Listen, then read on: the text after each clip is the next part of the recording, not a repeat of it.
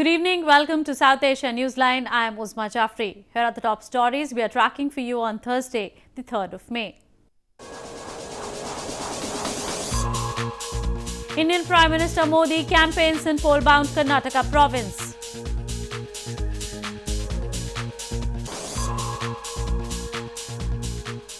High-velocity storms kill more than 70 in northern and western India.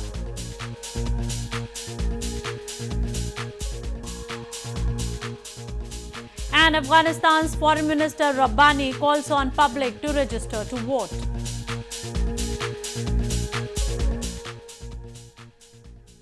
And now for all the details. Indian Prime Minister Narendra Modi and Opposition Congress President Rahul Gandhi on Thursday held rallies in Karnataka as part of their election campaigns in the poll-bound southern province. Elections to the 224-seat assembly in Karnataka are crucial to their poll calculations for the general election to be held in 2019.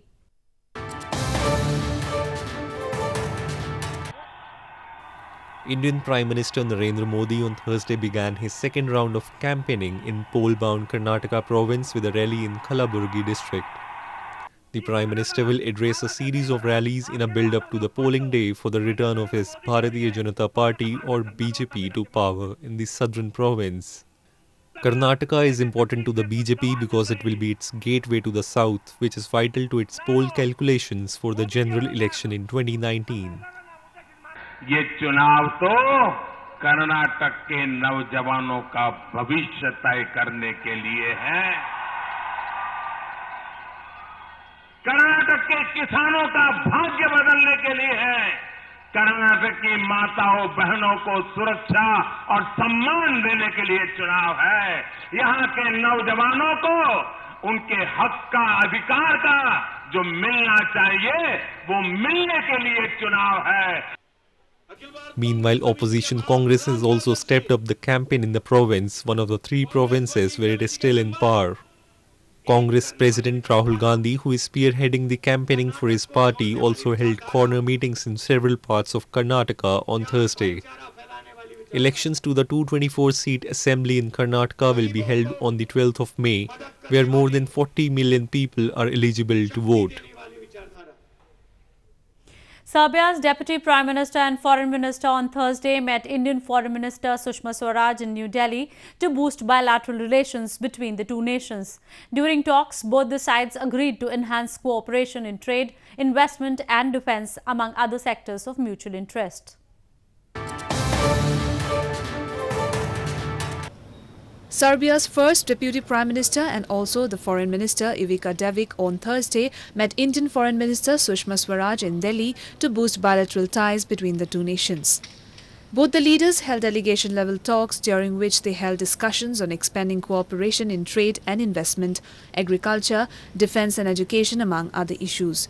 India and Serbia have traditionally enjoyed deep friendship as co-founders of the non-aligned movement, and both the nations have 70 years of strong diplomatic relations.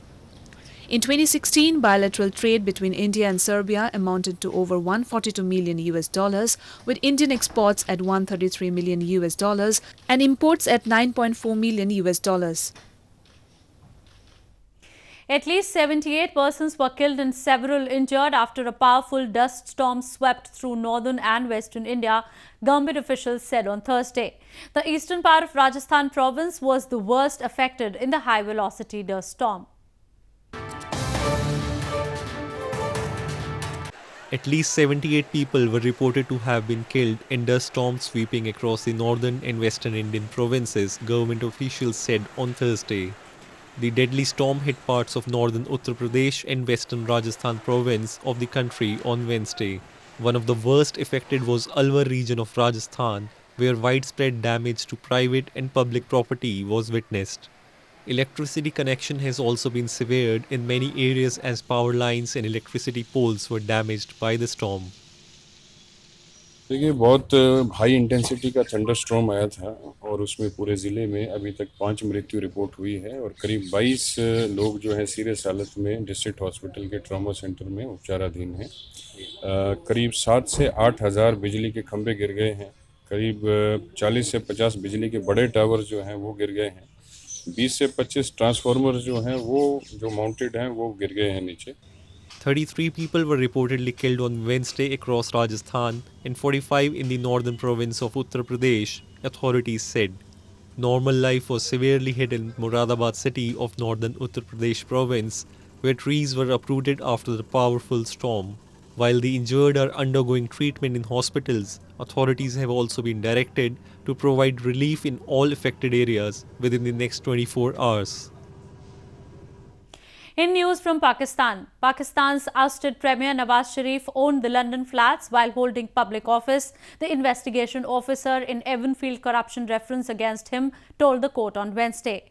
An accountability has been hearing a total of 3 corruption references against Sharif and his family for owning assets beyond known sources of income. Pakistan's outstate Prime Minister Nawaz Sharif owned the Evanfield properties while he was a public office holder. The investigating officer in the corruption reference against him informed an accountability court on Wednesday. Imran Dogar stated that Sharif used offshore companies to buy the properties in London while he was the actual owner of the apartments.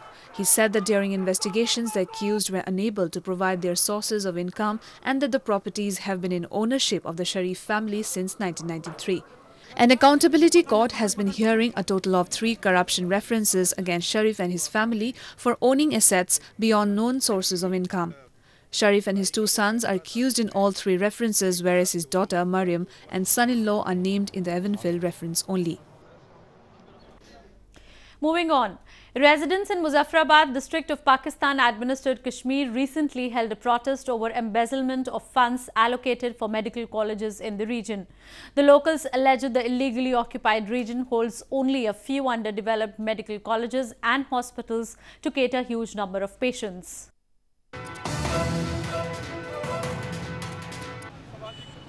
Anger is simmering among the public in Muzaffarabad district of Pakistan-administered Kashmir after they got to know that funds allocated for the development of a medical college in their region have been transferred to other areas. The residents in the illegal occupied region recently came out on streets to protest against the injustice. They alleged the government does not allow the development of medical institutions in the region, leaving a burgeoning number of patients at the mercy of untrained and inexperienced doctors.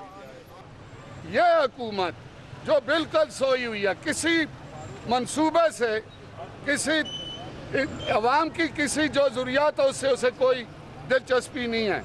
आजकल तो सिर्फ अपनी हुकूमत को कायम रखने में सरगर्म अमल है।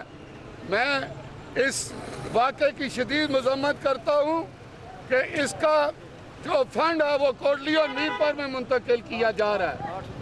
ये 8 करोड़ रुपया ये किस हवाले से क्यों मुंतकिल किया जा रहा है कि अगर उन्होंने इसे वापस ना लिया तो अगला स्टेप इससे सख्त करेंगे इंशाल्लाह।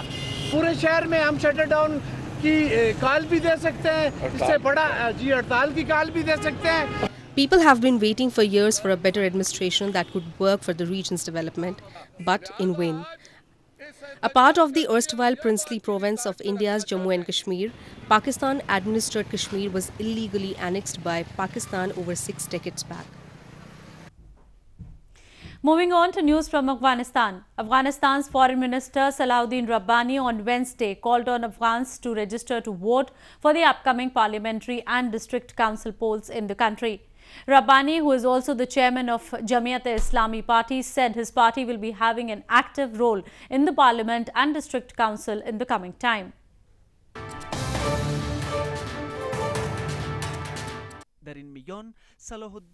Afghanistan's foreign minister and chairman of Jamiat-e-Islami party, Salahuddin Rabbani, on Wednesday called on the Afghan public to register to vote for the upcoming parliamentary and district council polls in the country.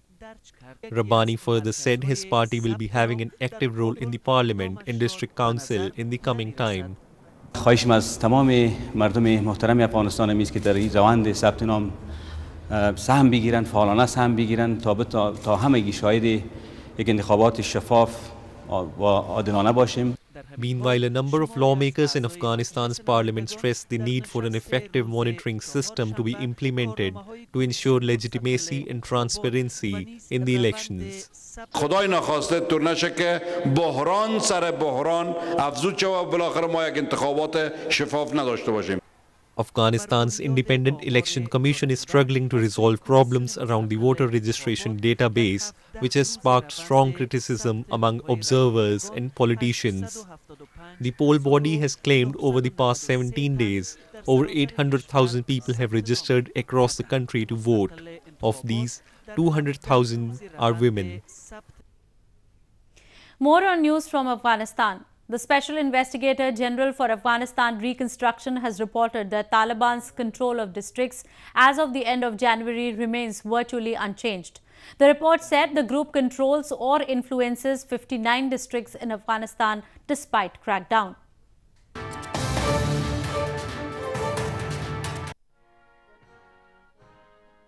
The Special Investigator General of Afghanistan Reconstruction, or SIGAR, has reported that the terror group Taliban's control of districts as of the end of January remains virtually unchanged. According to SIGAR's latest report, the Taliban continues to maintain its grip on half of Afghanistan despite US military's reinvigorated effort to force the group from its strongholds. The report said the Afghan government controls or influence of 229 of Afghanistan's 407 districts. The Taliban control or influences 59 districts. The remaining 119 districts are contested. Accordingly, early 2018 has already seen an increase in the number of US airstrikes conducted in Afghanistan. In February, Afghanistan held an international conference on peace in a bid to pave the way forward to get the Taliban to denounce violence and enter into purposeful, peaceful negotiation with government. President Ghani himself called on the group to accept the offer and to join the peace process. A first ever cooking competition to promote chef culture was recently held in India's northern Jammu and Kashmir province.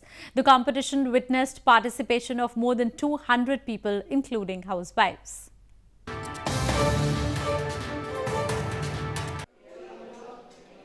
A cooking competition to promote chef culture was recently held in India's northern Jammu and Kashmir province. The first of its kind competition, titled Big Chef Kashmir, witnessed participation of more than 200 people, including young boys and girls and even housewives. All the ingredients required to make the dishes were provided by the organizers only. The participants were also given dress codes of a professional chef look. इसमें 3 rounds हमने रखे हैं. जो participants हैं, जो हाउसवाइफ्स हैं या घर से बच्चे आए हैं, बच्चियां आई हैं, स्कूल से आए हैं. पहला राउंड था कि उन्होंने अपने घर से कुछ डिश बना के लाए थे जिसको हमने इवैल्यूएट किया. फिर सेकंड राउंड में छठ के आए कुछ लोग. As a cook, as a chef I should say rather, हमें एक चांस मिल रहा है कि हम अपने टैलेंट को प्रेजेंट कर सके in front of people, in front of the audience. एक बहुत ही इम्पॉर्टेंट प्लेटफॉर्म मिला है हमें, क्योंकि एज बीइंग अ कश्मीरी हमें ज़्यादा अपॉर्चुनिटीज़ नहीं मिल पाती है.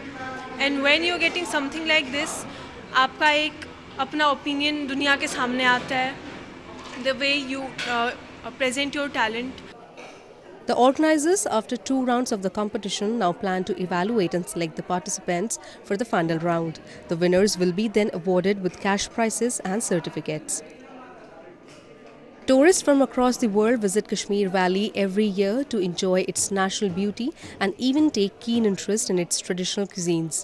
Thus, such events are a way to train the local youth professionally, which could help them generate income for them. Well, that's the way it was in South Asia this evening. Before we conclude, the top stories once again.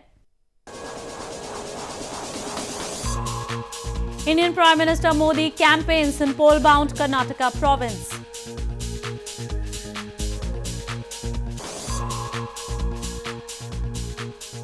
High-velocity storms kill more than 70 in northern and western India.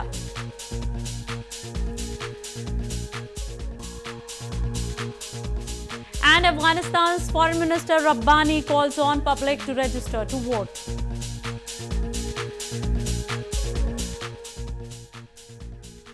Now our viewers can watch the show on SouthAsiaNewsline.com. You can also visit us on Facebook.com/SAsiaNewsline and follow us on Twitter @SAsiaNewsline.